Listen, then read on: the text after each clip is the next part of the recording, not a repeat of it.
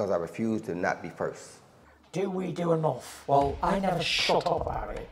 It must have been about 16, 17. We nicked their guilt rings. Right, the bouncer's guilt ring. This is no good for me. That's the reality. If you want the honest truth, and I see it every day. Hello and welcome to Raw, the Fight Within podcast with myself, KUGAN CASSIUS. This week I'm absolutely delighted to be joined by my long-term friend, Mr. Peter Fury. Peter, thank you very much for agreeing to come on this podcast. How are you, mate? I'm good, not too bad. Life treating you well? Oh, I could always be better, Kugan, you know. But yeah, it's all right. Every day, different day, innit? Appreciate your hospitality. I do feel like we're in a different country here from what I'm used to, but yeah, it's nice. It's peaceful, listen to the birds and stuff. Very relaxing. Okay. Now, I'm not, or haven't given you any kind of context of this. I thought this was better to keep this as like a blank slate rather than you overthink. Always, yeah, I'm not an overthinker anyway. You know, I say probably too much as it is. So you crack on, Kugan, whatever it is. Okay. I'm going to start you off really easy and simple. What were your first ever memories of boxing? Probably with my father and my mother and father and my brothers. And my father would listen to the fights on the radio, and he'd be telling us about his uncles and stuff about boxing. So that'd be my first memories of it. Yeah. Do you remember the first ever fight you went to? I never went to see any fights. You know, we were travellers up and down in trailers, so you know, I never went to see any fights. Maybe when I got a little bit older, we were going to leisure centres and stuff and local boxing gyms. Then I used to go and see a few fights there in the amateurs and stuff. But as a kid, you didn't kind of go and watch whatever was the equivalent. I'm not going to go. I'd watch it on the TV. Yeah. When it come on, you know, in the 80s and see all the fights. Maybe about 11, 12. But no, life wasn't all about boxing when I was young kids growing up. We had other things, many other things of interest, but there was always boxing around. Yeah. It's mad because I think people kind of just associate your family from boxing and that's it. But you're right, it wouldn't have just been boxing back then. No, not at all. You know, other things to do, thinking about getting money for one, and getting your living. There was no school. We went to school. I think I left when I was 8, so I went to school and learnt how to colour some books. So, because I wasn't interested in any of it, to be honest. You left school at 8, yeah? I left school at 8, yeah. And, you know, that's it. Went with my mother and father, you know, we went out with them and, yeah, they put me to work as a young age and, you know, learnt me how to respond and deal with people. Whose choice was that then, for you to be not at school after the age of 8? I think that's how travellers was back then, you know, with different cultures and, you know, my father always said there's no point keeping him in school because schools ain't going to pay the bills, you know, it's not going to keep them. You know, we are travellers, you know, so we take them out and learn them the ropes and learn them how to get a living. So that's what we was programmed to do, really. Was there that's not just me. That'll be all our culture, travelling communities everywhere at that time. Was there anyone specifically for you, fighter-wise, that you took notice of first? Who was the first person? I'm not going to say an inspiration as such, but just someone who was prominent when you were either involved in boxing or watched boxing that took note. I always say for me, the person that got me into boxing, watching it, was Prince Nassim Hamid. But was there anyone for yourself that kind of... Yeah, when I was a little boy, my father always highly rated him, was Ali, you know. So I liked everything about him, watching his fights and stuff. And the way my father used to watch him and speak about him and stuff. So yeah, probably I rated him as the best at the time. As a young lad anyway. Yeah. I wouldn't say the best of the best, but I've got good memories of him growing up as a young kid watching him fight. Well, it's different because boxing is obviously an individual sport. Well, to a certain degree. there's always one person or one fighter that would have kind of got someone into even watching the sport, and I think Ali, for a lot of people, that would have been the case. Probably, yeah. But when I was young, like growing up, it was Ali, Sugar Ray Leonard, Marvin Hagler. There was a good mix of fighters, Duran. There was all them type of fighters, and we did used to watch them all. Right, this next one, I'm very curious to know the answer to this, actually. I don't know if you can answer it. Do you ever think, or can you think, if you were not in the boxing industry, or that hadn't been a part of your life, which is quite like impossible to say obviously now, but if it hadn't been, what you'd be doing now? What would I be doing now? I don't know, similar to what I am doing. You know, there's businesses and all that, isn't there? So families and everything else. So ultimately, I'm a family man, so I'd be doing that, wouldn't I? But I mean, like, profession-wise, Well, I certainly wouldn't be spearheading and being an astronaut and driving a rocket, would I? With zero education or anything, so I don't know. Maybe I'll be doing, I don't know, doing the garden or something. I don't know what I'll be doing. So it's hard to say. I'll be doing something. something, and just wanting to be left alone, I should assume. You're that kind of person? Yeah, I'm a pretty private person. I don't really socialise with that many people. Just keep myself to myself. Do you remember, as a child, like the first ever, like not to do anything to do with boxing, but do you remember the first ever altercation you ever got into as a kid, or a fight of any note that you got into? I had many as a young kid. We was always up fighting up and down and black eyes and whatnot. Was there a first one that you remember? I don't remember. Oh. In schools all the time. Yeah. On a daily occurrence, I think. So, just listen, young kids growing up. I never really had any problems with other travelling communities and stuff. I never really got any problems with that. But it was when we went to school. That's what I remember as a young kid, getting into skirmishes. You know, bearing in mind I left when I was 8, so couldn't have been that serious, could it? No. But I just remember I never got on with anybody in the school. So. Was that them or was that you? I don't know, you're just a gypsy, aren't you? You just entered in as a gypsy, and I was a little fat kid, so you can imagine I'd get stick, you know, so that's how it was. Difficult? I wouldn't say so, just a normal kid, you know. Listen, difficult makes people, makes men. Difficult rides make men, easy rides make fools. So, I had a good bringing up. Good bringing up. The harder the bringing up, the better it is. So. Do you still think that now? I do, yeah. I'm grateful for all the mishaps, because it's made me into the person I am today. So, yeah, a silver spoon in my mouth, what would I be? Well, you don't choose what you brought into, I suppose, are you? So. No, listen, it's all about people's where you're from and the chances you get and the things you've got to do to survive. You know, it's all right. Anybody saying who's sat in an armchair with a privileged life, and you know, and parents has been lucky to provide for them, and that's not a bad thing. That's the best thing in the world. But there's a lot of kids out there that ain't got that. Peter, do you remember a point in your life, whenever that was, where you felt as though you were fighting a losing battle? Oh, many times. Many times I've fought losing battles.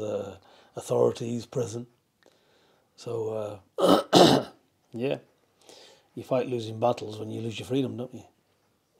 Is that, in answer to that question, is that a point that you'd think when you was in prison, that was your part of your life that you felt that you were... Yeah, listen, you got nothing when you're in prison. You're stripped of everything. You're stripped of life. And prison's a very good education, because it's a wake-up, because you see who is who around you.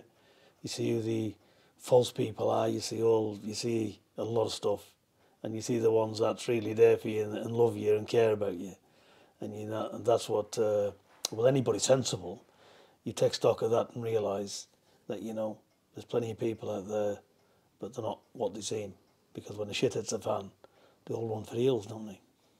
Yeah, I think that's... And I've had it. Yeah. Listen, like I said, I was a pretty prominent person when I was younger. you know, with a lot of things, and maybe there was a lot of people around me at the time. But when the shit hit the fan, there was me, my wife, and me little kids. Well, little kids was babies, so me missus. That was it. Is it a shame that it takes a situation like that for you to kind of see those situations in people? Because that doesn't happen to everyone. Normally we wouldn't find out, would you? No, but how lucky we are, how lucky I am, because I ain't got a lot of imposters around me, have I? So them people who's got all these people around them, they don't know what they're really like when they're in trouble. It's society today, isn't it? You know, they'll point the finger and turn the back. So that's what it is. Are they wrong for doing that? Probably not. It's up to them, isn't it? But, and there is good people out there. It's not everybody.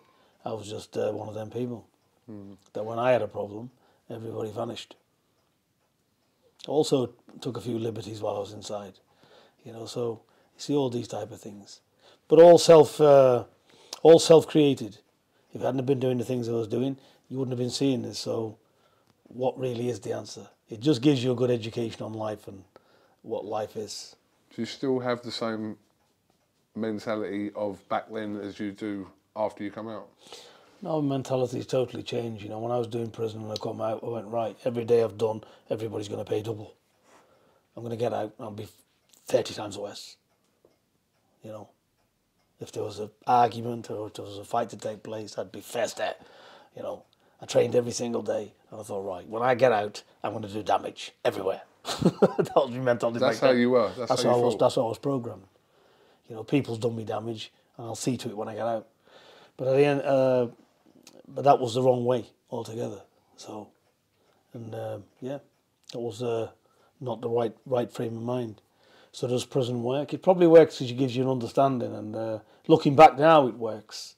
But looking back at it back then, it probably didn't work for somebody like me. So that was your attitude when you was in there, when you came out. When did that kind of revert back to kind of any kind of normality for you? My family saved my life, really. I've got to say that. If it hadn't been for me missus and the little kids, and I've always had like I must be a good person inside. I must have a good nature, because you know I started looking at what it was doing to the family, and you know, and her talking to me regular pulled me round. If it hadn't been for her, I'd have been either dead or, you know, doing a lifetime in prison. We've spoken about this before, obviously a lot of it off camera, but you've made great or put great emphasis on that part, your family, your wife, etc. Being very pivotal in kind of how you... Listen, I don't want to condone any crime. It's not a movie. When you're in it, it's no movie. It's fucking hell. And at the end of the day, that's the role we was in. And I do know everybody. I know everybody. And people know me when I was in there. And we, you know, even we speak today and stuff. But, you know, when a lot of people I know from back then, they've moved on with their lives as well. So it's one of them things, but, you know, it's not, crime's no good. Crime's no good to anybody. It's definitely not. What are the everyday battles for Peter Fury? Away from anything to do with boxing, what are the everyday battles when you wake up? Everyday battles. Oh, just sit and look at the wall sometimes and you think, what's this life about? It's ending. It's ending soon, you know. But I can look from one extreme to the other. I can see a big hole in the floor where I'm going to go inside of it, and the dirt going on top of it. And I'm thinking, well, that's where I'm going. Well, what's the point in doing anything in the middle? You know, one extreme to the other. You know, so. When do you have those days then? I can have them days whenever. I can wake up at the wrong side of the bed, and sometimes it is. But I think as the more experience you get, you just, you know, you take stock and look at the family and stuff. I never look at material things. I look at my family, my kids, and that's it. You know, I'm not by myself. I've got people who care about me, so that's my main wealth. Is that. That puts me back in a steady mood. Have you got trigger points, things that could set you up to be in that kind of mood? How do you mean trigger points? Well, a trigger point, like something could happen that affects your day, and then that reverts you back to kind of thinking what you were just talking about there. I think there's all stresses in life. There's stresses with everything you do in business, or, you know, whether it be paying bills or whatever. You know, it's life, isn't it? We've all got We've all got pressures. It's how you deal with them. We just got to wake up and deal with them every day. There's no smooth ride, is there, with anything. And I'm not a retired man, so of course there's stresses and pressures no matter what you're doing. Not every day is not an happy life, is it? You just got to get on with it. I always look at life like the sea. You got a dead calm 1 minute, and the next minute you got a force 8, and big waves coming everywhere, and the ship's going like a cork in the sea. That's it. That's my mind, I think. So what's like the answer to that? To try and find a medium, a happy medium? Yeah, it is. You got to find a place, haven't you? But if I start looking at disappointments in my life and the way some people shape up or start looking at all that, that's all negative shit. That I'm not interested. I don't look at life like that. You just got to move forward and do your best. And look, if you're on a down patch or there's a downturn, nothing lasts forever. There's always, as they say, light at the end of the tunnel. So you may feel shit one day or even a week, but it ain't going to last. So don't beat yourself up about it. Just get on with it. And that's exactly what you do. I get on with it, yeah. Who's gonna sort me out if I don't get on with it? Well, yourself or no one. Exactly. You got it to do, ain't you? Would you call yourself an emotional person? Well, define emotional like what? When's the last time you cried? When I've lost my family. So in situations... When I lost my family and lost my freedom, situations like that, yeah. I wouldn't say I'm an overly emotional man, no. I don't cry over a film or if I haven't got a biscuit or something. Some people cry for nothing, but I'm not the type of fella. I don't know, I've gone through a lot of hardship, so it takes a lot for me, but listen, I'm a people's person, so if anybody gets hurt or badly done, it's my family, that's going to affect me for sure. But I mean, away from that, obviously, those situations you were talking about, you don't come across or haven't come across as highly emotional, and I think, yeah, it's difficult to tell though, isn't it? Obviously, how people are kind of away from kind of any kind of work environment or whatever, if they are that way. But yeah, you don't come across as that way. Well, there's not a lot you can do. Look, we all get down times and we all get good times. There's middle times, whatever it is. But you just got to get on with it. It's life, isn't it? Once you know that and accept it, jumping up and down isn't going to do anything. You just got to, best thing is just take time for yourself and just plough your way through, isn't it? I think I do kind of know the answer to this, but I'm going to ask you. Have you had to fight demons in your life?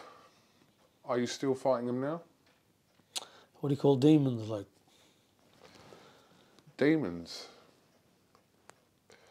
Well, in the sense of... What, like, from my past, you mean? From your past, or it could be something that relates to now, I don't know. Maybe. I can't, look, the past is the past. You know, I'm a convicted criminal, we understand. You know, I've done a lot of bad things in my life. And only God will judge me at the end of the day. And wherever I'm going, I'm going. If I'm going to hell, I'll accept it. And if I'm going up there, upstairs, I'll accept it. I'm in God's hands. And that's it. So I've done things wrong in my life, and so has a lot of other people. So everybody's got their own cross to bear, haven't they? And I've got mine, but I can live with mine. I know the type of man I am, and so I'm comfortable in my own skin, to be honest with you. That's it. Listen, there's public knowledge with me. Yeah, worst man on the planet, whatever you want to call it. I don't care. I'm not the man anymore. So you grow up, you get wiser, and you know it's all about your family, isn't it? Keeping out of trouble and steering your kids the best way you can to keep out of trouble. You know, look, I can say none of my kids, I've got 6 kids, and none of them's in any trouble. They haven't got no criminal ambitions or whatever. So it's worked in that regard. Because who wants to be locked up? Who wants to spend years behind bars in captivity and all this rubbish? It's not a brave thing to do, is it? A sensible man keeps out of trouble. As my old man would say, look ahead, son. If there's a car crash up there, don't run into it. Take a left before you get there. So that's the correct way of going on. But listen, we're not all Einsteins, you know. We're not all perfect. So I've had plenty of car crashes. Don't worry about that. Do you still think you get judged on your past?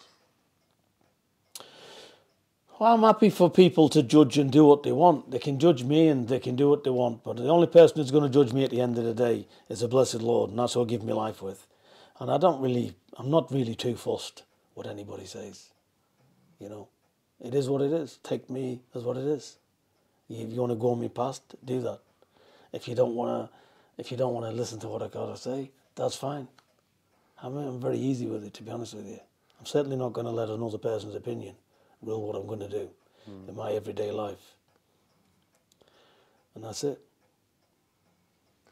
Because you are known in your kind of public persona as someone who doesn't hold back, won't kind of shy away from saying things that other people may not say, but you're known for that. And that's how I've known you, all them years I've known you. Because there's a lot of false people, aren't they? You know, or they're not false people, I say, and they're in prominent positions and they can't really say what they think, because if they say what they think, they'll lose that position. They could lose a livelihood, they could lose this, so people get shutted up, don't they? But because of my faith, and I have to speak out about my faith here and what it stands for, I have to speak out. Because when I'm in that box onto that ground, you know, you're going to be answerable. So I'll say what I believe in, and that's it. I'll say what I believe in no matter what.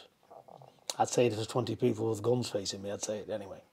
So I'm going to say what I believe in. My faith is more stronger than myself. So that's what I see. My faith has set me free, to be honest with you. My faith has got me out of trouble. It's saved my life in every regard, so I'll put that first before anybody. I saw a quote the other day, I can't remember where I saw it, and it said, I don't know if it's a quote, I don't know if someone just said it. It said, someone who speaks the truth has very little friends. And so be it, you know. Look. Is there an element of truth in that? I don't know. I don't know, there might be, I don't know. I don't know, KUGAN, to be honest. I have no idea. Maybe you're not flavour of the month, then a lot of people ain't going to like. Look, if you're saying things to gain favour with people, then, you know, what are you anyway? You're just a false cunt, aren't you? That's right, isn't it? That's why there ain't many people, you know, my house is never full of people. I pick and choose those. I'm civil to everybody, but, you know, people today, it's all smoke and mirrors.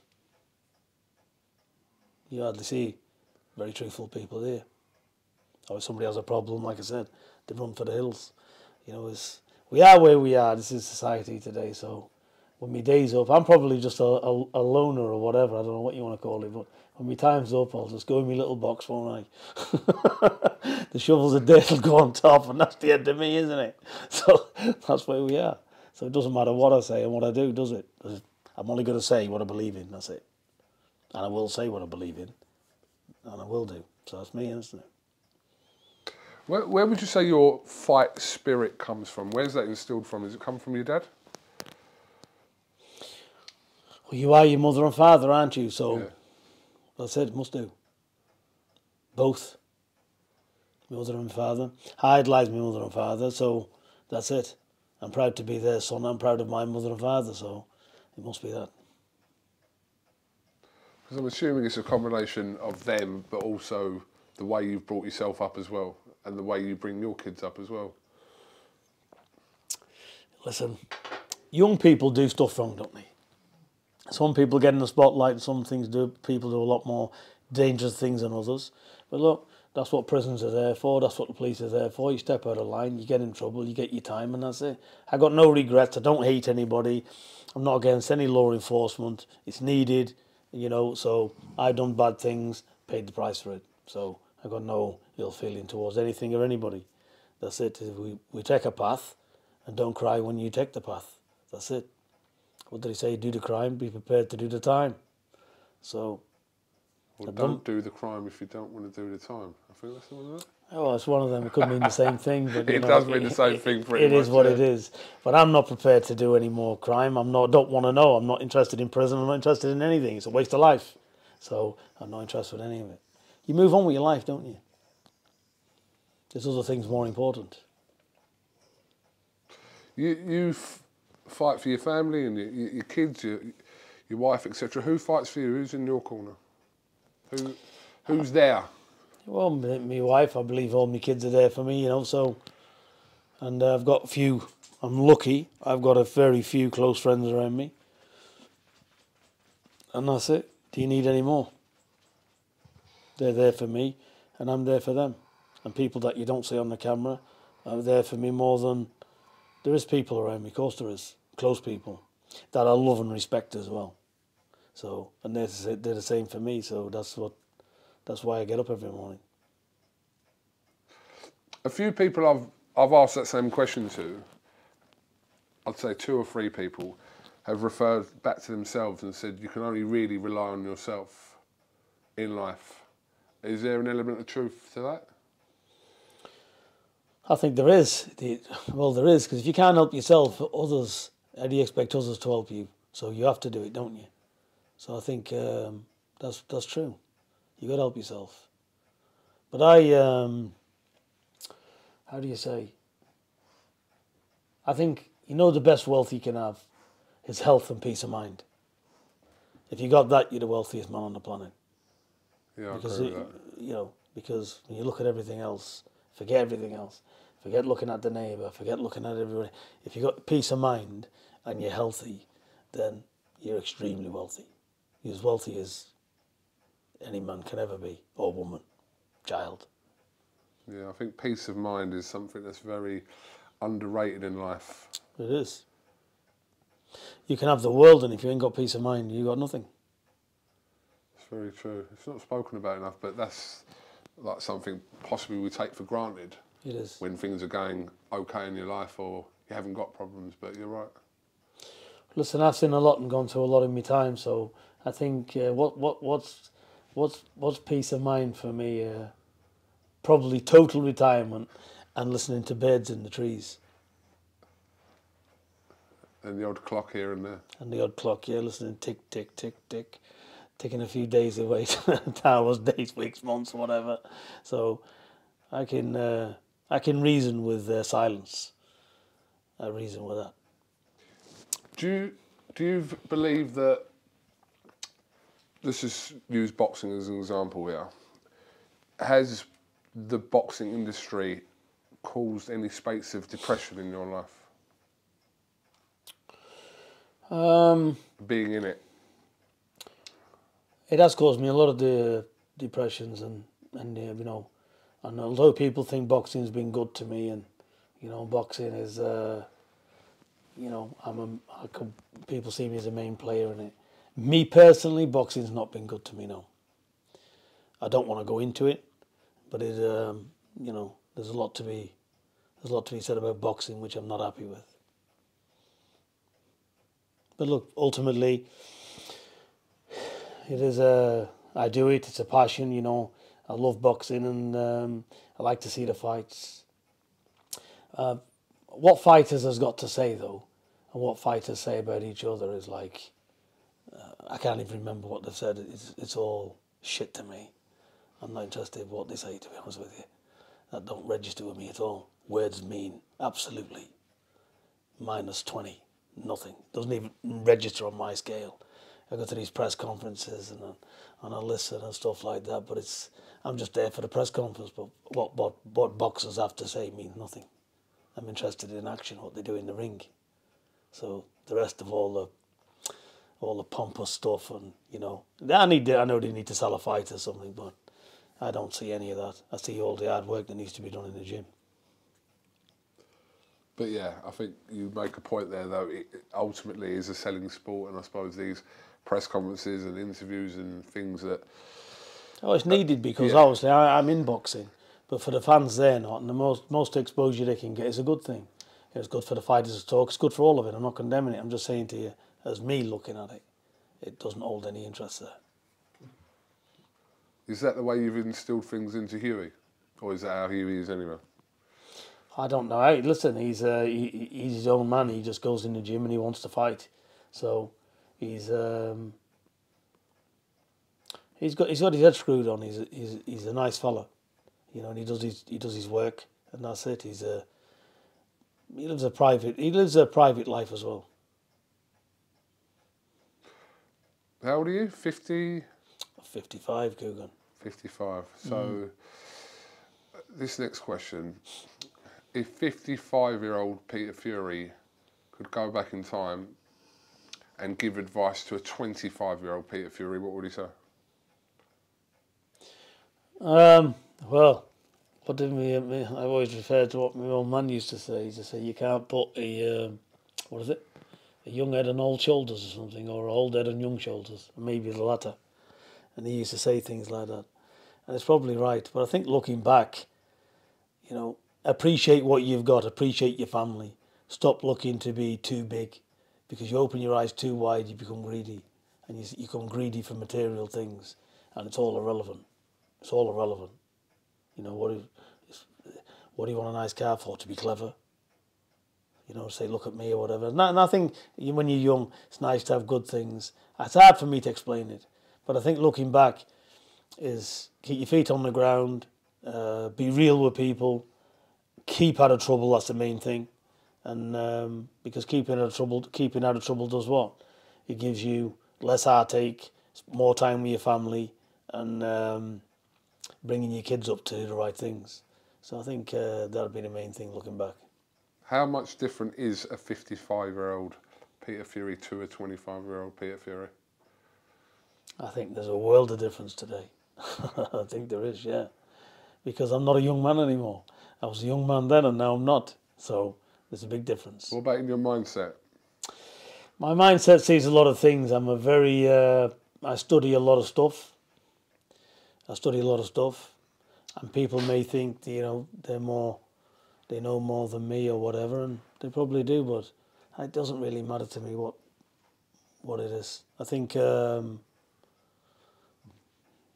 explaining your question, it is what it is, isn't it? You change, your outlook changes, and everything else, and you've got a more realization of how the world works as you get older. What's similar between you at that age and you at this age? What things are the same, have always kept the same in the way you are? I've always been prepared for the worst scenario in anything in life. So nothing would shock me. I'm not really shockable. You know, if anything downturned tomorrow, then it downturned. So I always look. I'm not really. I can always see the worst scenario, and I've always been of the mindset: if the very worst scenario hit, would I be able to deal with it? Probably yes. No matter what it was. I've always had that mindset. So that's what you would have thought in your 20s to now. So that part of your life's always been the same. Well, in my 20s, I didn't know any bounds, you know, so I wouldn't even be respecting the law in my 20s. I wouldn't respect anything in my 20s. I'd respect when people was right with me, and I wouldn't respect them if they wasn't. So it was pretty black and white back then. There was no really much understanding going on. So basically, I've always been all right with people, but back then it was a different scenario. I could turn anyway on the spare of a minute back then. What still drives that fight within you at your age now? Is there any fight left, Kugan? I don't know. There must be something. What still drives it for you, though? When you wake up in the morning, what still...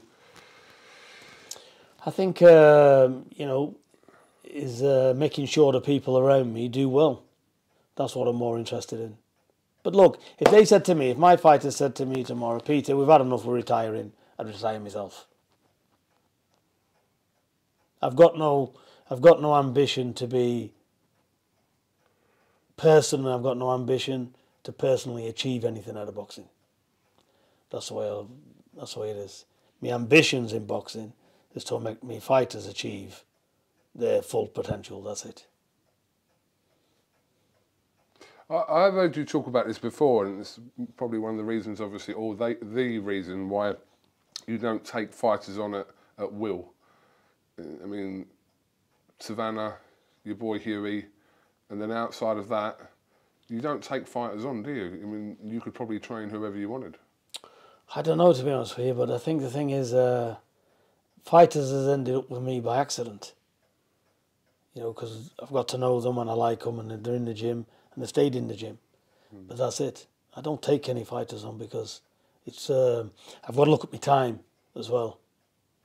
You know, so there's only so much you can do. So I'd rather concentrate on the fighters I've got, and that's it. You know, I'm happy with the fighters I've got. Like I say, boxing ain't a business for me. It's not my business. You know, I know what goes on in boxing, and I'm at the back of boxing, and I do look at the business side of it, obviously. But I leave it to other people to get on with the business side of it. I'll just review it, and that's it. Other people make them decisions, and I'm happy with that. Don't get involved in it. Best way to be? Yeah, listen, as long as the fighter's not getting robbed, I'm happy. Okay, well listen, Peter, appreciate your time. Like I said, with yourself, obviously, we talk about a lot of stuff, and normally when we are talking, apart from the last interview we did, actually, which went a little bit away from what we normally talk about, but it is normally talking to you about the same things. This fight, that fight, who's going to win this fight, which is good to debate every now and again. But Yeah, it is. You still think you'll be in it in 5 years? Who knows? You know, tomorrow's not promised to us, is it? So, but listen, we're going to get there, get what we're doing, and pray to the blessed Lord. Things work out. So you can only put your best foot forward. Work hard, be determined, open your eyes, and correct things that go wrong, and go again. That's life, isn't it? Absolutely. If people were wondering what the sound was, that's Peter's dog. It's pretty quiet. Peter, appreciate your time as always, and yeah, we'll definitely catch up with you again soon. Thank you very much for listening. Make sure you comment, like and subscribe, and we will see you next week.